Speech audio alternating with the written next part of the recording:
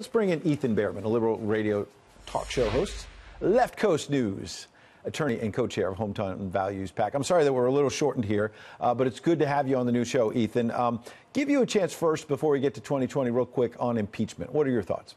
Well, look, it's a clear process laid out in our Constitution. The Democrats are following it. And more oddly, is the White House counsel is the one asking to rush it with his letter that came out on Friday. There's plenty of basis here for the Democrats to move forward. They're documenting it. The Republicans have been part of all of the hearings from day one.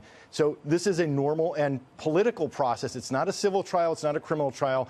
The House is like a grand jury. The president has declined to participate as well. This is moving forward the way it should. Where are we on 2020, meanwhile? Because there are a lot of Republicans on the Hill, and you heard one of the Republican congresswomen saying this, that essentially you can't beat the president at the ballot box, so you're trying to impeach him.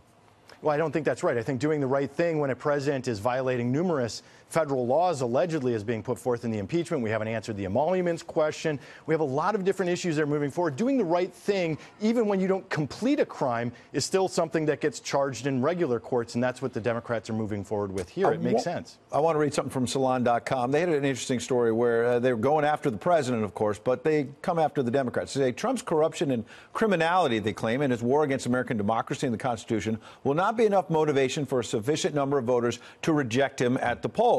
To force him from the White House and into a life of shame, they say, the Democrats must answer some fundamental questions. What do they stand for? What vision of a better America do they propose? And how will they make it real? Without that clarity of vision, there is little hope of victory. So, Ethan, this is a liberal publication calling out your party. How do you answer that? Instead of just investigating the president, what's your party's vision?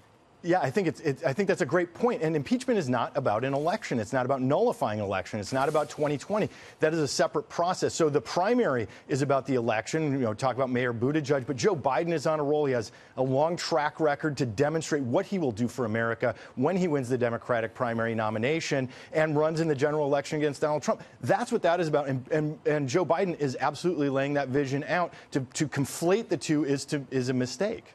There was an interesting little bit on Saturday Night Live last night. They're usually poking fun at the president, but let's see if we can sneak this in before the news conference. They went after the Speaker of the House. Watch. I am not impeaching Trump because I hate him. I pray for him all the time. Lord, please help Donald Trump. If he has to be president, please make him a little better at any of it. And please take him, not to heaven or anything, just somewhere else. These prayers are a little passive-aggressive. No. Some of them are aggressive. Well, she's invoked her Catholic faith this week, insisting she doesn't hate the president, of course, and also has insisted she's entering this impeachment process prayerfully. What does it tell you that maybe not even Saturday Night Live is buying that?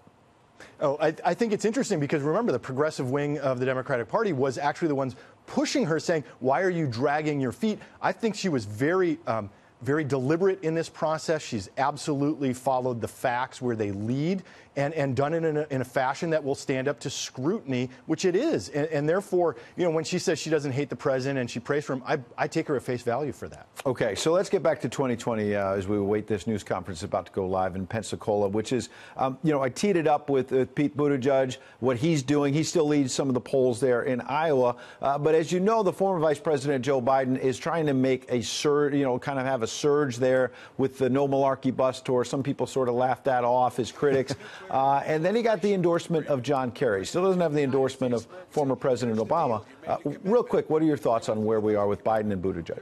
Well, that's interesting. Mayor Buttigieg is showing that he's new to national politics with some of the things that are tripping him up. Joe Biden, we know Joe Biden. We know exactly who he is, where he's been, what he stands for, how he's led on environmental issues since the 1980s in the Senate. He's strong. He has people of color support in many states, South Carolina, Nevada, and others. That's where Mayor Buttigieg is doing well in Iowa, which is not represented demographically of the Democratic Party across the nation. I think Joe Biden is in great shape moving forward. All right. Well, you saw just a live picture there of him a moment ago. He's still with John Kerry. Now they're in New Hampshire. Remember, John Kerry was left for dead in Iowa and ended up winning it with a late surge. Joe Biden obviously trying to repeat that. Ethan Behrman, we appreciate having you today, and we hope to have you back soon. Thanks so much, Ed. All right.